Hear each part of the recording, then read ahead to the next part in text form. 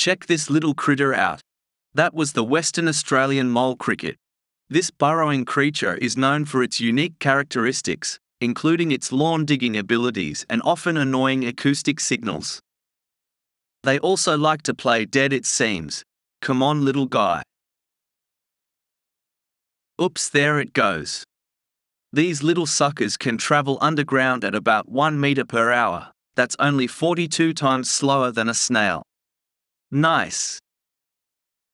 The front digging claws of a mole cricket are called forelegs. Mole crickets have specialized forelegs that are adapted for burrowing and digging through soil, not dissimilar to a mashup between wolverine and a coconut crab. Introduced to Western Australia from the eastern states sometime before the 90s. These mostly secretive insects run rampant in vegetable gardens, pot plants or new lawns, drown themselves in my swimming pool, enter houses likely terrifying female occupants, and cause general annoyance by their loud songs.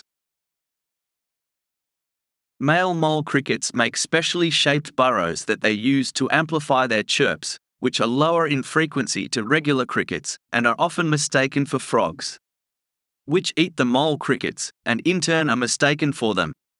Ah, the circle of life. The chirp of a mole cricket is often described as a low-pitched, rhythmic buzzing or trilling sound. The sound can be quite loud, and can be heard up to 200 meters away, unless you have a hearing problem. Male mole crickets can sometimes get confused and end up chirping at other males instead of females. This can lead to what is known as gay singing, where males will engage in courtship behaviors and produce mating calls towards other males.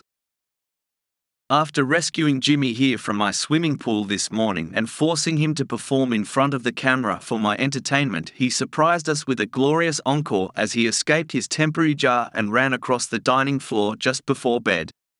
Thanks, Jimmy. So I gave him a small glass of milk, tucked him in, and he slept through. Parenting win.